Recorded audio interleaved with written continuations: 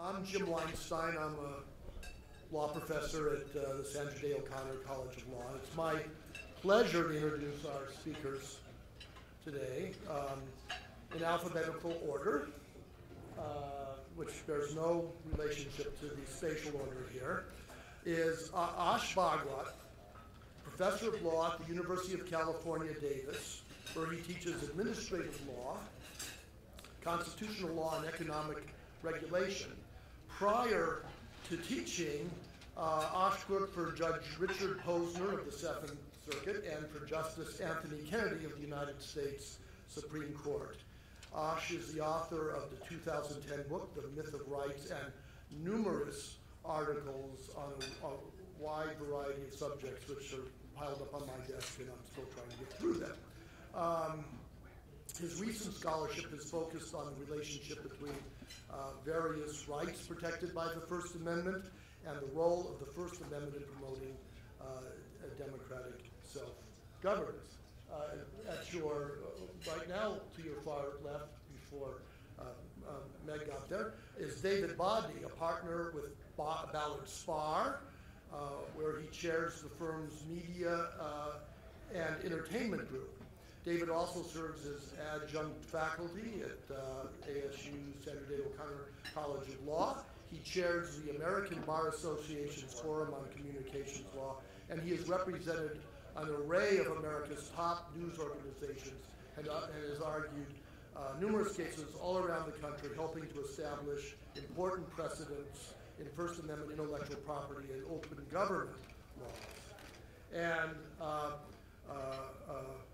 to my immediate left is Amy Gaida, did I pronounce that correct?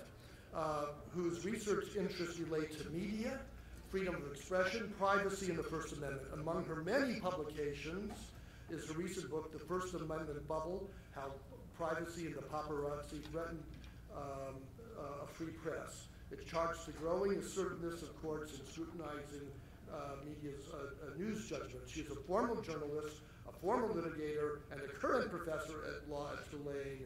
And Amy is the past chair of the Association of American Law Schools Defamation and Privacy section, as well as its mass communication section. And then now to my far left, and I'm not speaking politically, just spatially, is Meg Aletta-Jones, an assistant professor at Georgetown University's Communication, Culture, and Technology Department, where she researches and teaches in the area of technology, law, and policy. Her research interests cover a wide range of technology policy issues, including comparative privacy law, engineering design and ethics, legal history of technology, robotics law and policy, and, fittingly enough, the governance of emerging technologies.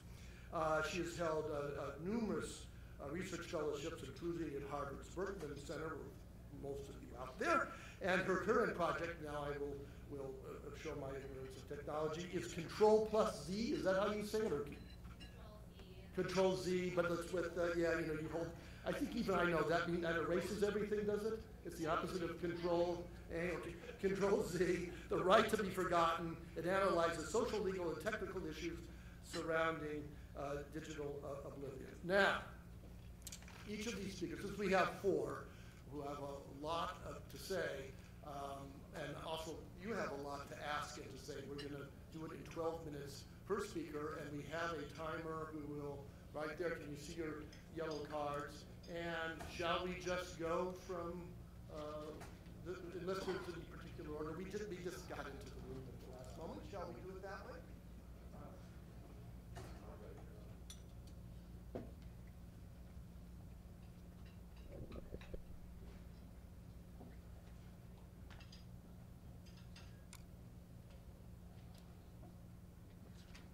Very much for the invitation, Jim, to come out to Arizona. I'm going to be talking about the right to be forgotten, which I have spent a few years on, and one of the things that I love about it is that it is jam-packed full of issues, which is great to spend a lot of time on, but really not great for a 10-minute presentation. So what I'm going to do is introduce the right with a little comparative exercise and talk about some of the challenges associated with developing a right to be forgotten, and then talk a little bit about the framing and technical issues associated with the right. So the right to be forgotten is about legally addressing digital information that lingers about individuals and threatens to shackle them to their past through opaque data processing and online judgment. So there's this sort of front end, back end part of the right to be forgotten. The back end side asks whether you have a right to go to Facebook and say, Facebook, what data do you have about me? Delete it. The front end side is about what is publicly available about you online. So it is, those are questions about what the public can readily access about you through the internet. I'm going to spend my 10 minutes on the front end side of things because the challenges there are a little bit more dramatic, and so they're more fun. One of the challenges that we have with the right to be forgotten is that it is tasked with accounting for an absurd number of informational circumstances. It's the internet, so it's everything. That is from the most mundane, innocuous things that go online to some really, really tragic stories. So the images that you're going to see on your left are European cases, and the ones on the right are US cases. This is the very now famous Mario Gonzalez. He went bankrupt in the 90s, and there was a post of the sale related to his insolvency that went into the newspaper in 1998. And 10 years later, it was coming up on his Google search results. And so he went to the newspaper and asked that it be taken down, and they refused. He went to Google, asked that they remove it from his search results. They refused. And so he went to the Spanish Data Protection Agency, which is the AEPD, and they took up his claim. They also went to the newspaper and then decided that the newspaper had a legitimate reason for maintaining the information, but Google didn't have a legitimate reason for processing the data. Google challenged that determination along with about 100 other ones through the Spanish court system, and the Spanish court system referred the question to the European Union's highest court, which is the Court of Justice of the European Union. A year ago, the Court of Justice handed down this decision that really shook the internet and what search results mean in a really significant way. And I'm sure that all of you have heard about the right to be forgotten because of that case, and it got such widespread news. And so I'll talk a little bit about the ramifications of that. But what you need to know about it in basic terms is that the judge decided it based on the 2 articles in the 95 directive. So the European Data Protection Directive from 1995 is being replaced over the next few years with the Data Protection Regulation, which includes an explicit right to be forgotten. But the judge decided these takedown cases based on the right of individuals to rectify or erase information that doesn't comply with the directive. And old, irrelevant information that is in excess of why it was collected in the first place, all violate, those don't comply with the directive. And so it was this funny roundabout way that 20 years after the directive was passed and we've been having this conversation, this right to be forgotten was sort of found in the old directive. So meanwhile, in California, this is a picture of Chris Pertz. He was a football player at Cal Berkeley and got into some trouble at a strip club in 2006, which got covered by the Daily Cal and resulted in him getting kicked off the team. And his life took this really bad downward spiral, and he actually died in 2010. So his parents were incredibly distraught about all of this.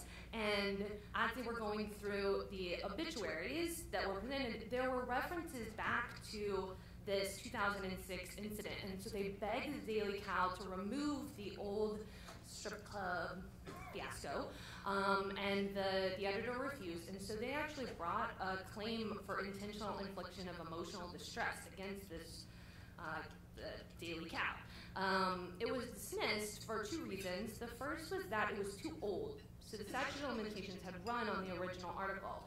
And the second was that it is really hard to bring a claim in the United States to make the news take something down. So the internet is also full of these characters that we like love and hate. Sometimes we hear these stories and we just don't feel bad for the people that are involved, and other times we really do wish that there was something that could be done to help these people online. And over here we have Wolfgang Lauber and Manfred Whirl. They were convicted in 1993 of murdering this famous actor, and over their claims of innocence. And when they were released in 2007 and 2008, they went to a number of websites and demanded that they be removed from the page that was referencing them in relation to their criminal past.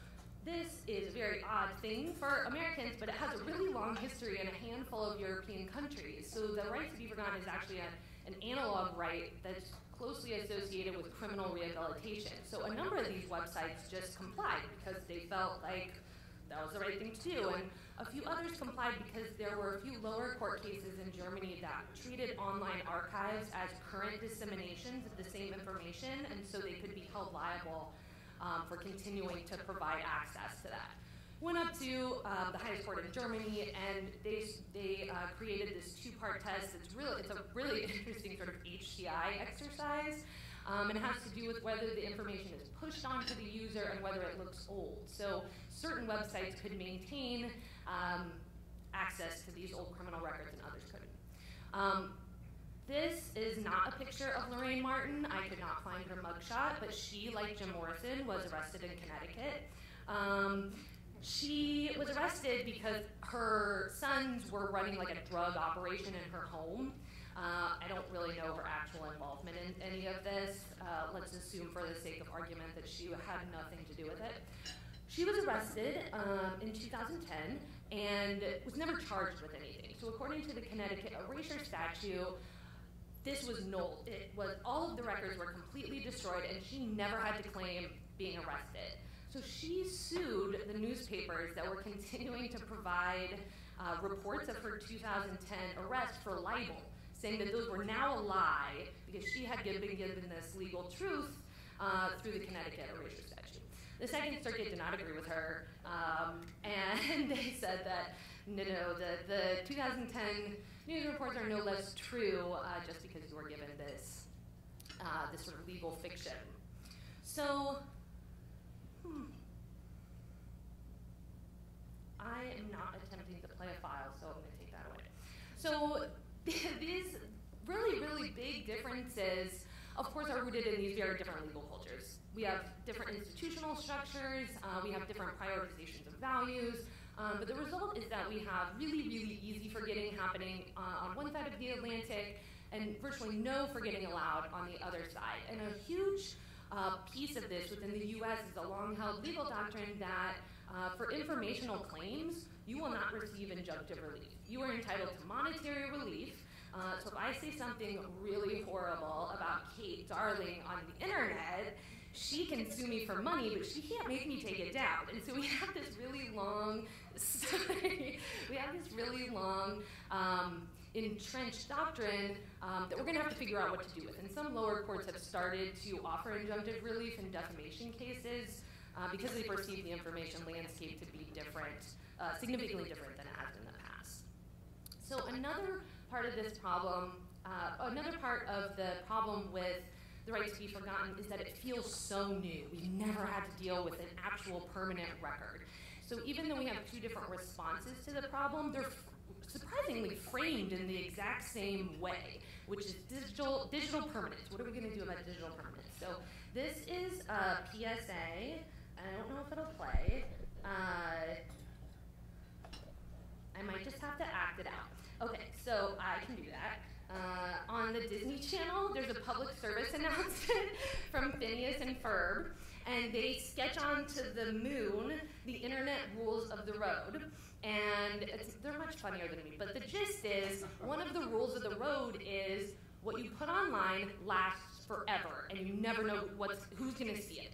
So this is something that we tell kids over and over again through the Disney Channel. It's built into our education systems. And this is Amanda Todd, who killed herself at age 15.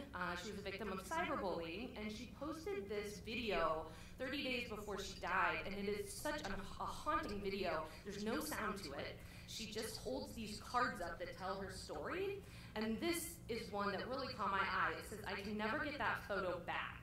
So she felt really, really trapped by this. So there are severe consequences to the way that we frame these technical problems if we don't also add some legal or social remedy to them. What's really interesting about the way that this is framed is that it is not true at all that digital information is permanent. Digital information is actually quite fleeting. 50% of U.S. court citations, URLs in U.S. court citation, Supreme Court citations are dead links. The information, the research on digital ephemerality is it's a little all over the place, and it's a small body of work, but it looks like 100 days is about the average, still the average length of time a web page lasts. Digital information suffers from all kinds of decay, from bit rot all the way to link rot. So a whole lot of things have to go right for you to get information. And the last thing is sort of a side note, but I wanted to put it up here. I'm sure a lot of people are curious about how Americans feel about the right to be forgotten.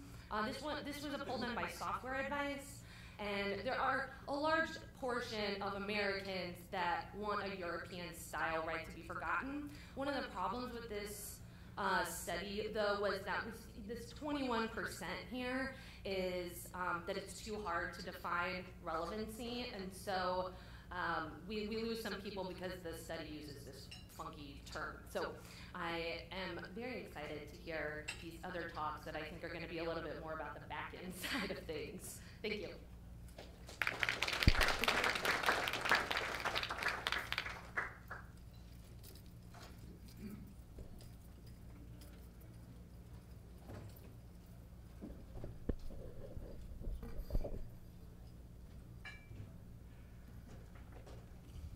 Thank you, Jim, and thank you, Meg. Good afternoon, ladies and gentlemen. I'd like to speak with you briefly about big data and government and how, in the name of privacy and sometimes expense, we're losing the ability to monitor the activities of our government. I hope not to preempt one of the sessions later this afternoon, but perhaps just to whet your appetite. Not long ago, we called it the information superhighway. Back then, the language of the internet was at least tethered to Earth. Today, it feels more like a scene from the Jetsons, with everyone sending reams of records into space, storing files in clouds, and landing loads of documents on platforms that can later only be accessed by password-protected users. It is believed that, in the 3rd century BC, the sum of all human knowledge could be housed in the Library of Alexandria. Today, the world produces enough information to give every living person 320 times as much of that information as historians think was housed in Alexandria's entire collection. According to the authors of The Rise of Big Data, an article that appeared in a recent issue of Foreign Affairs magazine, and I quote, "If all this information were placed on CDs and they were stacked up, the CDs would form 5 separate piles that would all reach to the moon." That's an estimated 1,200 exabytes worth. And I'm sure some of you here actually know what an exabyte is. But it's a lot of information, a lot of data. This explosion of big data is relatively recent. 15 years ago, in 2000, only 1/4 of all the world's information was stored digitally. Everything else was preserved on paper, film, or analog media. But digital data expands so rapidly, doubling about every 3 years, that today, and I quote, less than 2% of all stored information is non-digital, according to Kenneth Cukier, data editor of The Economist, and Victor Meyer-Schoenberger, professor of internet governance and regulation at the Oxford Internet Institute, who authored the piece in Foreign Affairs. Now let's look at government information in the digital age. According to the Nonpartisan Public Interest Declassification Board, a single intelligence agency produces a petabyte of classified data every 18 months, or the equivalent of 20 million four-drawer file cabinets. As noted by Matthew Connolly and Richard Immerman, professors of history at Columbia and Temple Universities, respectively, we learn from their recent op-ed piece in the New York Times of a stunning National Archives estimate. And I quote, "Without new technology to accelerate the process, that information, all this classified data, would take 2 million employees a year to review for declassification. Instead, there are just 41 archivists working in College Park, Maryland, to review records from across the entire federal government, one page at a time." Take the National Security Agency alone. By the close of the 20th century, the agency was collecting 2 million bits of data each hour. By 2006, as pointed out by Frederick A.O. Schwartz Jr. in his new book, Democracy in the Dark, the NSA's collection had grown exponentially. The daily electronic equivalent of a dozen stacks of books, each stretching the roughly 93 million miles from the Earth to the Sun. Here's one more example. The State Department, which indulged Secretary Clinton's use of a personal email account and refusal to preserve emails on the department servers.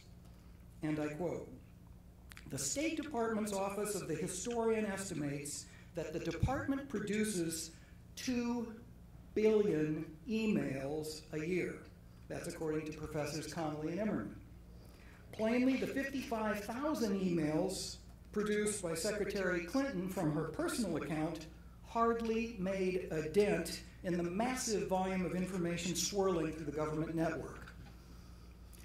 The biggest, newest challenges facing open government advocates today stem from a surfeit of information. As these basic facts, I think, show, the public sector produces an astonishing amount of email and other electronic data daily, much of it classified.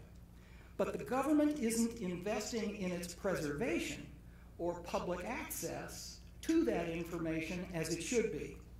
Sadly, the federal government devotes considerably more resources to protect state secrets than to preserve the historical record. Again, Professors Connolly and Immerman, and I quote, "The Information Security Oversight Office, the government's tiny watchdog agency, notes that of the estimated $11.6 billion spent in 2013 to keep information secure, only $99 million was spent on declassification, less than a third as much as 15 years ago. In the late 1990s, more than 200 million pages of documents were being declassified each year. Today, that figure has stagnated at around 30 million versus 200 million, despite a huge increase in classified data. In 2004, as you may recall, the 911 Commission warned, and I quote, "Current security requirements nurture overclassification and excessive compartmentalization of information among agencies. Each agency's incentive structure opposes sharing with risks, criminal, civil, internal administrative sanctions, but few rewards for sharing information. In the ensuing decade, however, things haven't changed except to get worse. In its 2013 annual report to the President, the National Archives and Records Administration disclosed that officials had made 95 million decisions to classify information in 2012. That's a 950% jump since the new century began. This according to Fred Schwartz. We all know how hard it is and how long it takes to get information from the federal government. Congress discovered that reality last year when it tried to secure copies of even very recent emails from the Internal Revenue Service. But the obstacles to access created by big data aren't the province of federal agencies alone. All too often, media clients have asked for data collected by state and local governments only to hear the excuse that the cost of producing the records would be prohibitive, or that the agencies are not required to create new records for the public when we ask for data electronically or on disks. In the past year, the importance of access to police body camera recordings has revealed itself with shocking force. Local governments produce and collect more information than ever before. And along the way, we hear not only legitimate concerns about the protection of personal privacy, but also canards about the prohibitive costs of copying and redaction that block these records from public view. These are not insignificant issues. It would be misleading to understand big data only in terms of size. Big data is changing our way of thinking and how we see the world. Today, we can quantify many aspects of the world by rendering them into data as never before. Kukier and Mayer Schoenberg call it datafication. And it's making us think about the world less in terms of causation than it is correlation. And with only correlative information, bits of data that create a profile, decisions are being made on everything from the issuance of search warrants to the launching of drone strikes. I submit the public has a right to inspect this information. Question may be when, but how do we get our hands on it when there's so much and so much being classified? When it comes to accessing big data, the public needs to get on board, and government needs to expedite the boarding process, lest we lose the ability to follow not only the conduct of public officials, but the thinking that led them there. To maintain an informed electorate, open government advocates always need to lobby for access to records and against unwarranted secrecy. But we need to be doing more than that now. In the era of big data, we need to start building bridges with like-minded preservationists in government to lobby for funding that will give them the manpower and technology they need to comply promptly with FOIA requests and state public records requests. And along the way, we also need to start changing minds, especially of FOIA officers and records custodians who too seldom view government information as public property or recognize the rewards of prompt disclosure. With the rise of big data, there's no time to lose.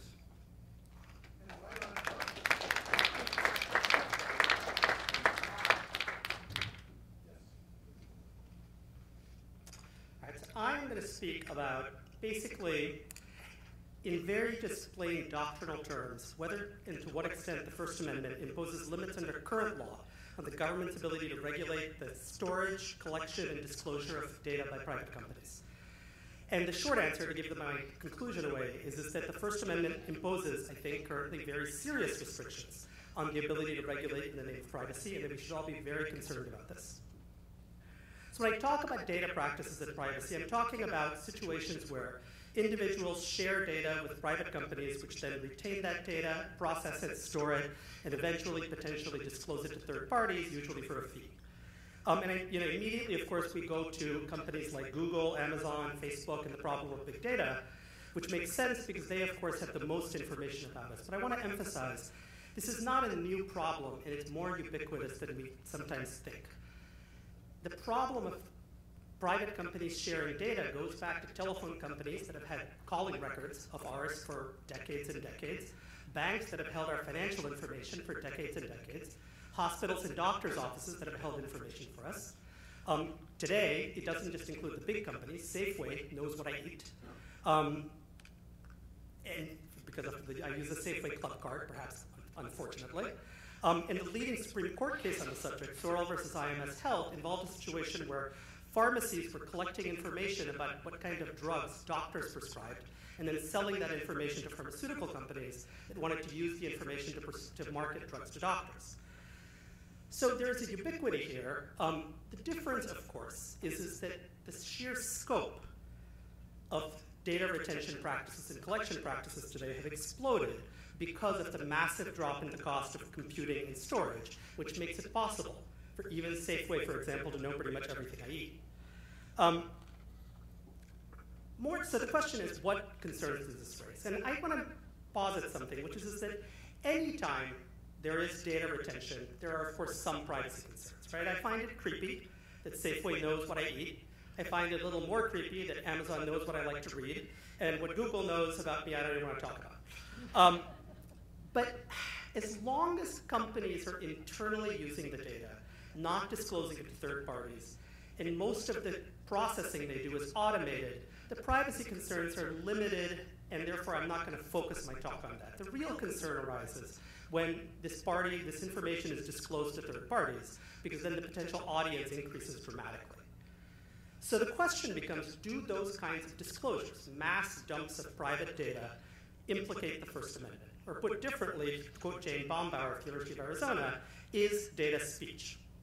She published an article with that title in the Stanford Law Review last year, and she said yes. And unfortunately, she's right. There's really no doubt that under modern doctrine, data is speech. So the Supreme Court has not really addressed this question head on, but as I said, in the Sorrell case 3 years ago, it was posed with the problem of, 5 years ago, it was posed with the problem of a law which forbade the sale of prescriber-identifying information to pharmaceutical companies. The court decided the case on very narrow terms, but it had this comment, quote, and this is Justice Kennedy speaking for 6 or 7 members of the court. This court has held that the creation and dissemination of information are speech within the meaning of the First Amendment. After all, facts, after all, are the beginning point for much of the speech that is most essential to advance human knowledge and to conduct human affairs. There is thus a strong argument that prescriber-identifying information is speech for First Amendment purposes, period. So the implications are clear enough, and that has to be right. Data are facts, and facts are speech. When the New York Times publishes the names of soldiers who have died in a war, that's just facts, and yet no one seriously doubts that that speech is fully protected by the First Amendment. Furthermore, the New York Times is sold, not given away for free, so the sale of facts is also clearly protected speech. The further problem here is that privacy regulations typically take the form of content-based regulations of speech. And it's a little bit of a background for non-lawyers. The First Amendment, Supreme Court's current First Amendment doctrine draws a very sharp distinction between laws that regulate speech based on the content of the speech, in other words, what's being said, the message, or laws which regulate based on the content, or which are content neutral, which means they regulate the time, place, and manner of speech. Content-based laws are highly suspect. The test is called strict scrutiny and almost never upheld, while content-neutral laws fairly regularly are. There's no doubt that typically privacy laws are content-based. That's because they specify specific kinds of facts, specific data, which is specific content, and single that out for regulation. A contrast would be, for example, a law that the court was faced with about 10 years ago which forbade the disclosure of any recordings that were a product of an illegal wiretap. That has to do with how the information was technologically obtained, not what it said. And the court correctly found that law to be content neutral, though it actually invalidated the law in the case. But data laws do not take that form. Most privacy laws take the form of specifying specific content that can't be disclosed. In the modern era, a majority of the Supreme Court has upheld a content-based restriction on speech precisely once, and that law involved association with foreign terrorist organizations. Now, this is not to say that no privacy law could survive strict scrutiny. Maybe financial privacy laws, maybe healthcare privacy laws, but not most. My interest in keeping my shopping habits at Amazon secret is a reasonable one, but it hardly rises to the level of national security. It's not, it simply isn't going to go. So that strongly suggests that at least under current law, and I'll get back to that point in a sec, laws restricting the disclosure of data are unconstitutional most of the time. So maybe the solution then is to regulate the back end, to regulate the collection or retention of data rather than its disclosure, on the theory that that's not regulating speech. The problem is there are both practical and constitutional barriers to that solution. Practically, first of all, it's hard to do. The reality is that the collection and retention of data is incredibly useful. Much as I am bugged by Amazon's knowing everything about me, I find her suggestions useful. And for companies like Google and Facebook, their entire business model is based on collecting and analyzing data and using it to sell targeted advertising. If we take that right away, we lose things like free Gmail and free Facebook. And there's a constitutional barrier as well, which is that the collection of data, collection of facts, is an essential precondition to speech, indeed of most speech. That's what the court said in Sorrell.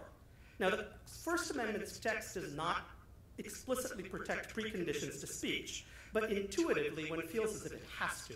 And in fact, recent cases, all in the lower courts, have confirmed that. The most important line of cases involves efforts by governments to ban the tape recording of police officers in public. These laws have been struck down over and over and over again because the courts have said making speech is an essential precondition to speaking and therefore has to be protected by the First Amendment. And in this context, the right to make that speech trumps any privacy interests that police officers might have. And there are lots of other cases confirming a right to make speech, including laws involving making tattoos, making photographs, and so forth. The truth of the matter is, though, collecting, storing, and organizing data is no less the creation of speech than a recording or a tattoo if data disclosure is speech, which, as we have said, it is. And it is also true that laws that regulate the collection and retention of information also tend to be content-based. We don't say to companies, you can't collect any data about your customers because that would be ridiculous. We just say, I mean, the most we would think about saying is there are certain specific kinds of things, like, for example, what book titles you buy. One could imagine that being sensitive, that you can't retain, but that, of course, is a content-based regulation of speech and therefore in trouble. So are we stuck? Maybe, maybe not. There's one way potentially out, though it's problematic. Well, big data and large databases are a new phenomenon. The clash between free speech and privacy is not. In a series of cases in the 1970s and 80s, the Supreme Court was faced with efforts to either punish or prevent journalists from disclosing private information. It was typically the names of rape victims or the names of juvenile defendants. The journalists won all of these cases, I should concede, but the court emphasized, never said that privacy is always trumped by free speech. Instead, it emphasized that those cases involved matters of public concern and therefore of high First Amendment value. Well, if that's the case, then maybe there's a solution here. Because after all, while Barack Obama's shopping habits or his healthcare records probably are matters of public concern, mine are not. And so one could imagine laws that target private information about private individuals, and they might survive. The problem is that this hope is in deep tension with more modern Supreme Court decisions. The privacy cases are old. They're all more than 30 years old. And the newer cases really have not tended to build on them. Instead, the court has really made two moves in recent years that are quite important. First, it has emphasized that the First Amendment does protect speech that is not political and not on a matter of private concern. Instead, the Roberts Court has said the First Amendment protects all speech, except in very specific areas like obscenity or threats, which data clearly does not fall within. The second closely related phenomenon is that the types of speech that the court has been protecting recently has been stuff really out there. The sale of violent video games to minors, intentionally lying about military medals, pornography on the internet and efforts to put it behind some sort of barrier, all have been struck down. And I think I get two lessons from this. One, the court is deeply committed to its traditional doctrinal view that all speech was created equal except for some very narrow exceptions, and that government should not be drawing distinctions among different types of speech.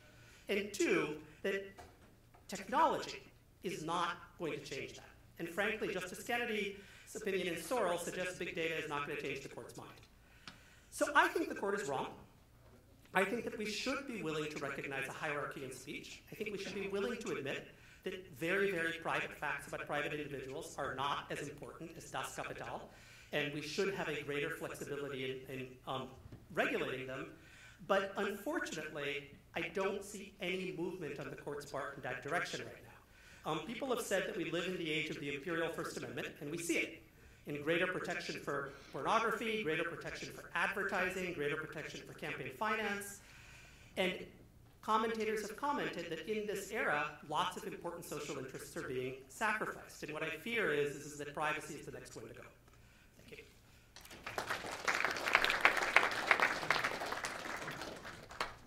Okay, so I'm going to be, I think, playing off that notion myself here pretty nicely, if I could figure out how to get the slideshow up here. I'm going to be talking about the Communications Decency Act, and I'll get to what that means in just a moment. First, a quick refresher on internet liability. And I say this because some of my students don't understand this when they start my classes.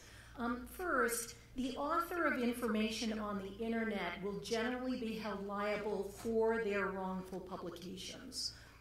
And that means the person who writes it is going to be liable just because it's on the internet, doesn't mean it's particularly special. This includes journalists, website owners who publish their own or employee work, and everyday people. It's the same as if they published it in the newspaper. That would include defamation, reputation, harming information that's published. It would include private information that's published. A tort called publication of private facts can help with that. It includes intentional infliction of emotional distress, emotionally harming information, and other torts. But there are different internet players if you think about it. The people here on the left are actually going to be commenting on a website. So they're people not affiliated with the website, they are commenters. To the right is the passive website that exists just to accept those sorts of comments. What's interesting in the law, at least as it stands right now, is that the people on the left, the commenters, will in fact be liable for the comments that they put on the internet, for defamation, for publication of private facts, etc. The passive website on the right will not be liable. And let me explain what I mean by using a story that's making news right now, and that is the Adult Friend Finder hack. Somebody hacked into this dating website, found sexual information about people, gathered names, email addresses, sexual information from profiles. Then the hacker uploaded that information on the dark web and then tweeted some information, particularly about government workers who had profiles on adultfriendfinder.com. This is a screen grab of that tweet, revealing some names and email addresses then of government workers who had profiles on that website. So when you think about it, those who are potentially liable would include then the hacker for invasion of privacy potentially. Perhaps Cassie, the person who tweeted that information, tweeted private sexual information about people, but not Twitter or the dark web or any passive website, very likely on which the hacker published the information. Now, what's important here is that there's no connection between Cassie and the website. If Cassie had worked for the website, then in fact the website would likely be liable just as Cassie would be. Here's another example. This is from the Chicago Tribune from a few years ago.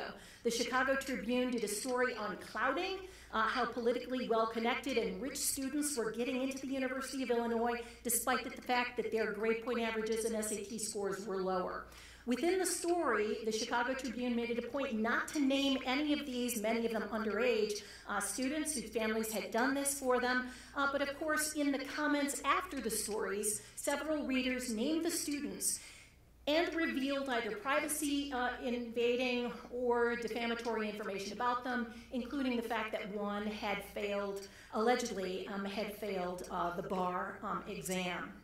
Those potentially liable there would be the commenters for revealing that information.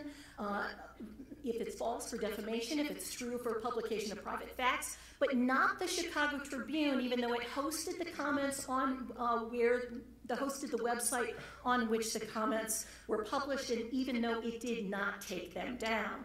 The reason why those websites, the Chicago Tribune and Twitter, are not liable is because of something called the Communications Decency Act. And here's what it says. No provider or user of an interactive computer service, a website is how that's been interpreted, shall be treated as the publisher or speaker of any information provided by another information content provider, meaning a commenter. The reason why we have this Section 230 of the CDA is because Congress wanted to grow the internet in the days of AOL.com. AOL.com said, we can't be responsible for all the comments left on our message boards. Therefore, pass this legislation. And Congress responded and said it was the policy of the United States to preserve the vibrant and competitive free market that presently exists for the internet, unfettered by federal or state regulation. What's particularly interesting, I think, is that print publications are, in fact, liable for letters to the editor. It's just that the internet here is special, and there's a protection for websites. This is pretty good news for mainstream publications, I would say, pretty good news for all of us. CNN's not going to be liable. The New York Times isn't going to be responsible for comments that are left up. Even a website that exists solely to discuss crime news, for example, will not be liable under the Communications Decency Act for comments left by readers. The way it's bad is that privacy-invading websites are also protected. And these include websites like Campus or College Wall of Shame, which is on the upper right, featuring embarrassing photographs of college students by name, usually.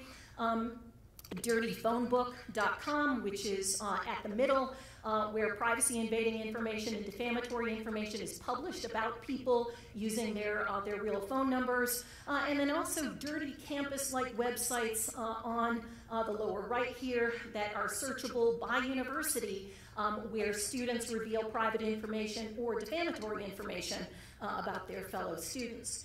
Even worse in my book is that the Communications Decency Act protects revenge porn websites, like, don't go there right now because you will be horrified, MyX.com, and these, in my opinion, literally exist to harm. For those of you who don't know what revenge porn is, this is when a couple breaks up. One of the one of the members then posts nude photographs of their former boyfriend or girlfriend as a way to get revenge for the breakup. This is MyX.com. Today, when I looked at it just this morning, more than 10,000 people, many of them women, had their images, then nude images posted on this website. The website literally urges get revenge and is searchable by city and by state.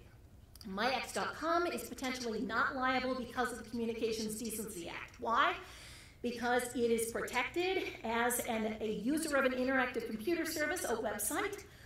It is prevented from liability because when it simply posts what its readers have sent to it. So here, MyX.com is a passive website, just like we might consider the New York Times. At least that's the way courts have interpreted it.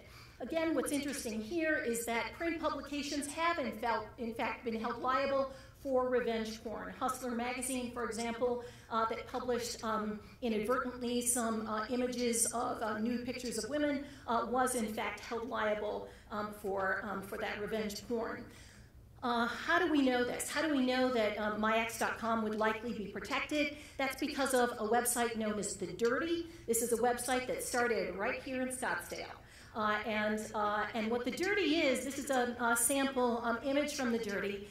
It solicits and then publishes humiliating, embarrassing images of others.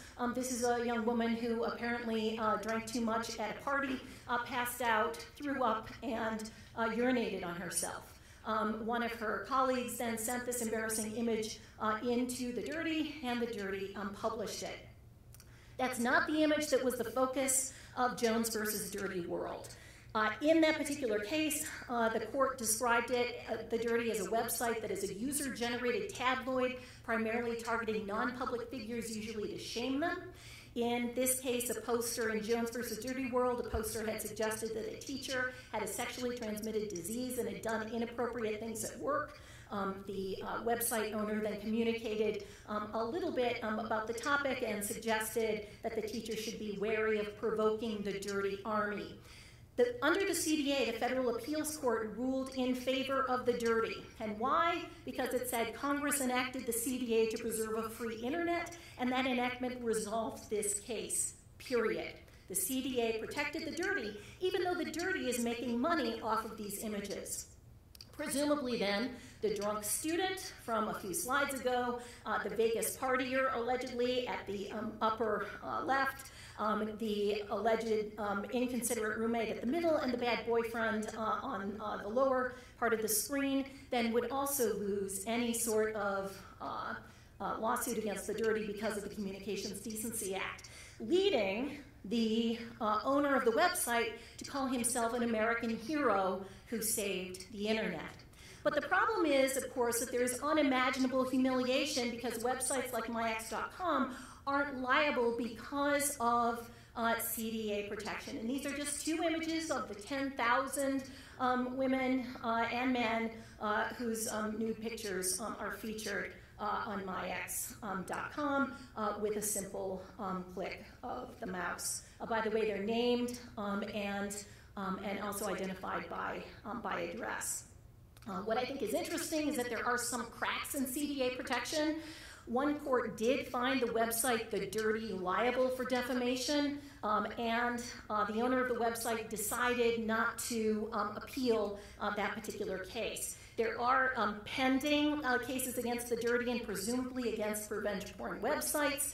Even the Jones decision suggests that, in fact, the CDA protection might not be as hardy as The Dirty suggested it was, and Jones had won a trial. I think that there's a way to balance internet freedom with protection for profound harm. My sense is that many in academia and many out there don't recognize that the Communications Decency Act exists and is the reason why revenge porn websites exist today. More people need to know, and maybe Congress would be responsive, despite the fact that Google and other corporations like that are really pushing for the CDA.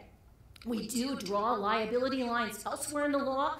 I think it would be pretty easy to take a look at websites that literally set out to harm others and draw a line there and give other websites protection under the CDA and not so those that exist to harm. After all, I think that the Chicago Tribune didn't really know that anyone would be outing one of these students, but in fact, MyX.com recognizes that when they urge readers to get revenge, that in fact, nude photographs will be uploaded. Thanks.